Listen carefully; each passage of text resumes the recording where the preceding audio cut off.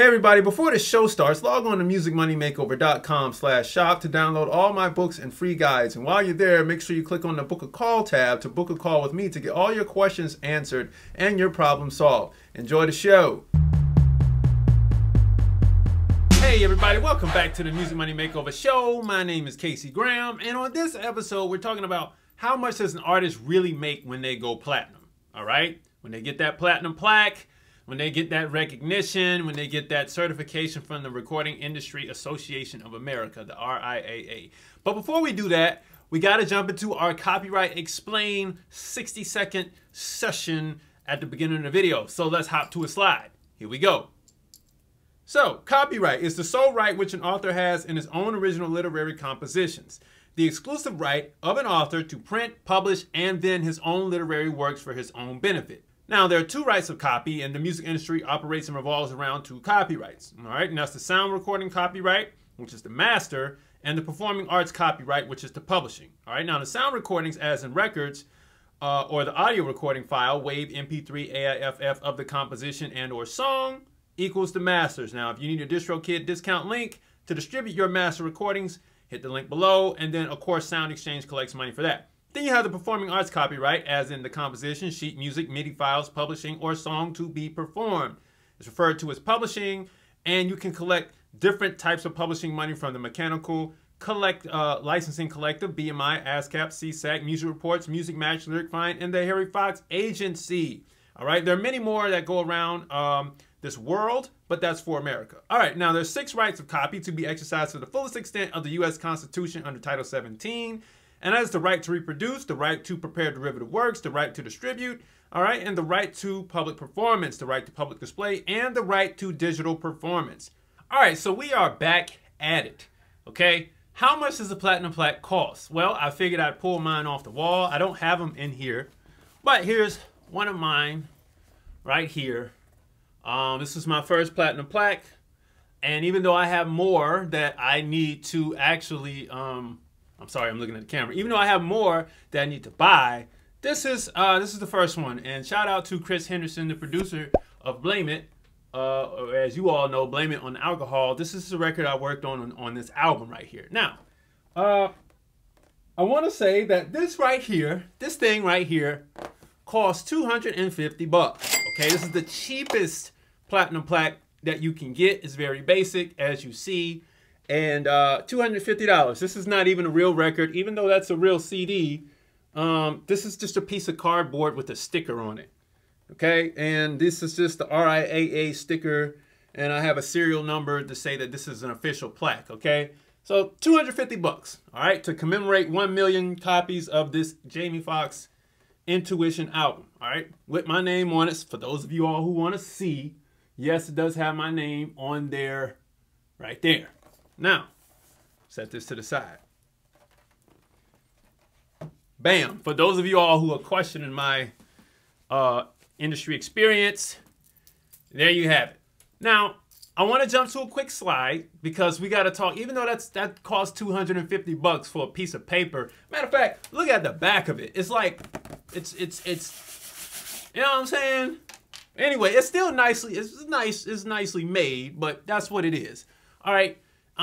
Let's jump into how much the artist would really make when they go platinum. Now, I'm going to preface this with the deal points because artists have many deals, but this will be pretty much a standard deal. Okay, so let's jump into the slide. So, how much does an artist make on 1 million records sold? If our deal is based on 66.64% when it comes to the revenue share from the label, because the distributor holds the other 33%, which is them anyway, i.e. Sony Records and Sony Distribution.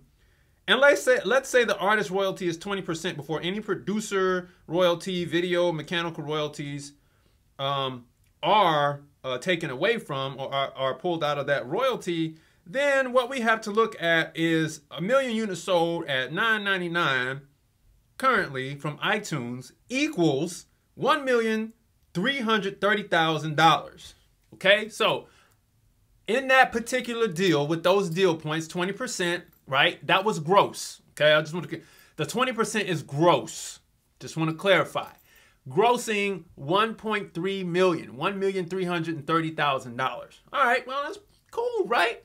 But all the other money, right?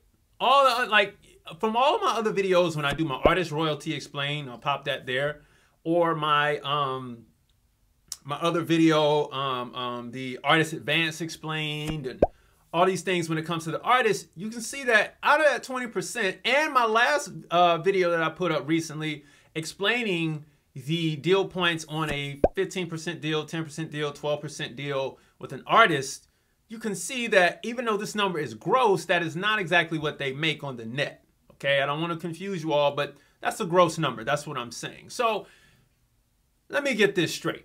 If the platinum plaque is worth $250 or costs $250 to make, and before any expenses are taken out from all of the music promotion and the music videos and all the sales and all that stuff, you know, on gross receipts, the artist is supposed to make $1.3 million. Well, why don't we just go make the $1.3 million?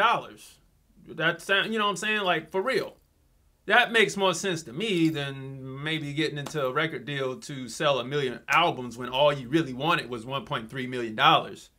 You know, if that's the case, you could really just sell anything to get $1.3 million. So what's the point? Let's throw a slide up. Well, now, before we get into the point, we got to talk about how much does an artist make on 1 million records sold when it comes to streams. And in order to get that amount, right, if we're coming out gross on a gross stream rate, which is really what you see in your DistroKid, TuneCore, CD Baby, all those accounts, it will take you 3.5 billion streams to get $1.3 million, right? But then if we go into the next option, check this out. What if we sold 38,000 hoodies at $35? You see where I'm going with this? I don't need to make any more slides to express the whole point of this. To get this thing and to get 1 million records sold is one thing.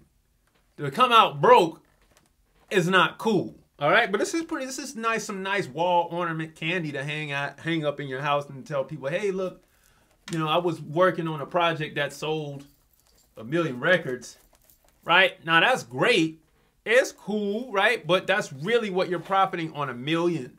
That's not to say that people aren't still streaming and they're not still selling albums. You know, you get those residual income funds from that. I'm not bashing that model. But all I'm saying is if all you wanted was $1.3 million, then as an independent artist, you could actually go sell something else and your music and make that money in the aggregate. Aggregate meaning everything collectively, okay? So I just want you all to think about that amount, because that $1.3 million is a typical artist percentage, right? Gross. And like I said, the whole point of this platinum plaque is just an ego booster. That's all it is. It's to say I worked on this. But like I said, we only check it, you know, if we were doing a 50-50 deal, you get it. Like if it was 50-50 gross, at a million albums sold, it'd be $5 million, you know? And of course, that's minus distributor fees. But, you know, you got to think about what you're looking for. Don't get so caught up on the shiny stuff right here. Because while you made $1.3 million, the record company gross made 10. Okay, now this ain't bashing record companies because I understand everybody's playing field. I get it. I'm not bashing record companies. I'm not bashing publishers. I'm not bashing artists who make bad deals or good deals. I'm just letting you know as the artist, you're only really chasing in a standard record contract. You're only making about $1.3 million. All right, anyway, that's been today's video. I will see you all later. Peace. Hey everybody, thanks for watching the show. Make sure you log on to musicmoneymakeover.com/shop to download all my books and free guides. And while you're there, click on the Book a Call tab to book a call with me to get all your questions answered and problems solved. I'll see you all soon.